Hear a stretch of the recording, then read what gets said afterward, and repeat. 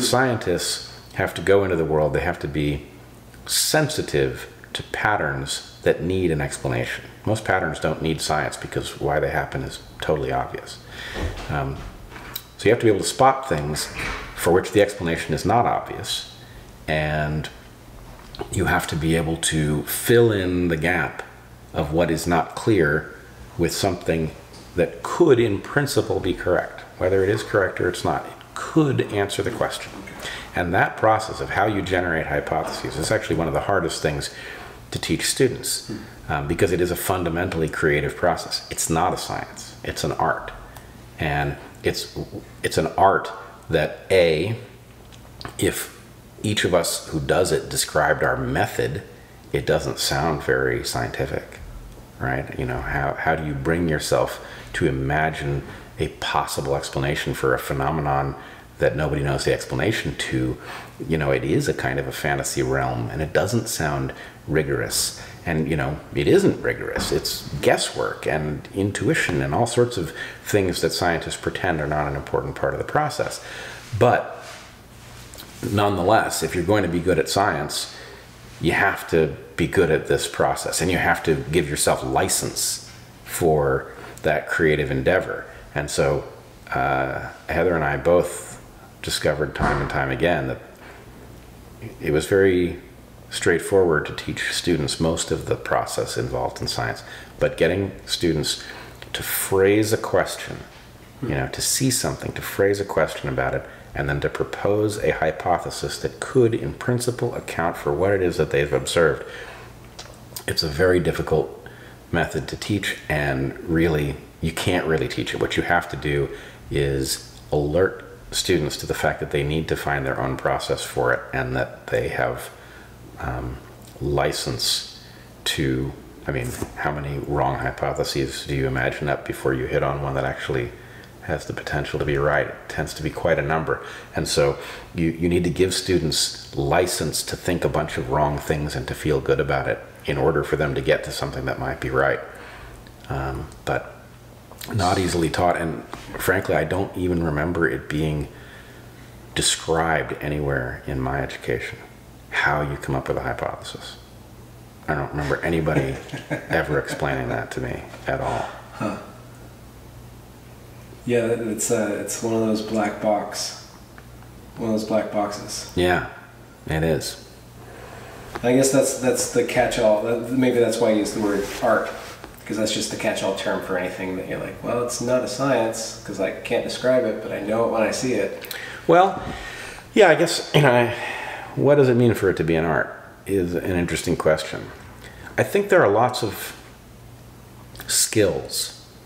I think here's the problem with saying that it's an art, and it shouldn't be a problem, but it is.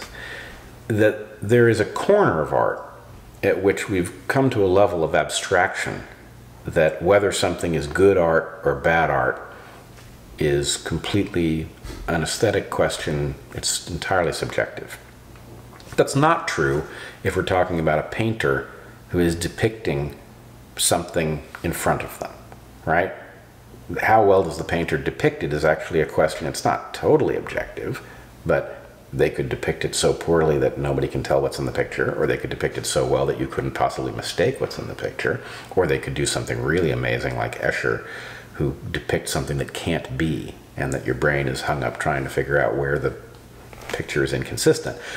But in some sense, when we say something is an art, we are not talking about a realm in which everything is subjective. What an art is something in which the method is not fully explicit. And so there's lots of parts of science in which we can say what the method is. The part of science in which we can't say what the method is a little bit like throwing a frisbee. If I say throwing a frisbee is an art, there's physics to making a frisbee do what you want it to do. Most of us who throw a frisbee well couldn't describe the physics. And in fact, it's a little bit surprising when you try, because it's inconsistent. You know, the physics of throwing a ball is much easier to understand than the physics of the way a frisbee arcs, you know, through its trajectory. But if you tried to describe throwing a frisbee while you're throwing a frisbee, you're gonna fuck up that frisbee throw. Yeah, you will, because the part of your mind that throws the frisbee isn't the part of your mind that explicitly knows physics. It's some other part of your mind that knows something that it would be fair to call an art.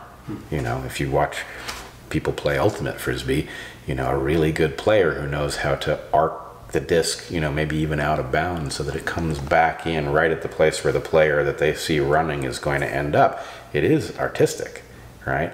Which is not to say haphazard or subjective or anything like that. No, it's finding a solution that's has an air of unexpectedness about it. It's a skill that isn't explicit. Yeah. An art is a skill that isn't explicit. And so the uncomfortable thing for us analytical types, I think, is acknowledging how much of things that we claim are explicit really aren't. You know, your surgeon can say an awful lot about what they do, but your surgeon also has a feel for stuff that they don't even know how to, they don't explain it to themselves. They intuit it when they get there. And, you know, a surgeon with a good intuition versus one with not so hot intuition, you want the one with the good intuition, even if what they know explicitly is exactly the same. So I think those things that exist in a realm where things are explicit, that fraction of an explicit realm that is in fact not explicit and therefore an art, is very important. And hypothesis generation is very much of this sort. It is something, it is absolutely a skill, and people differ tremendously in their capacity to do it well.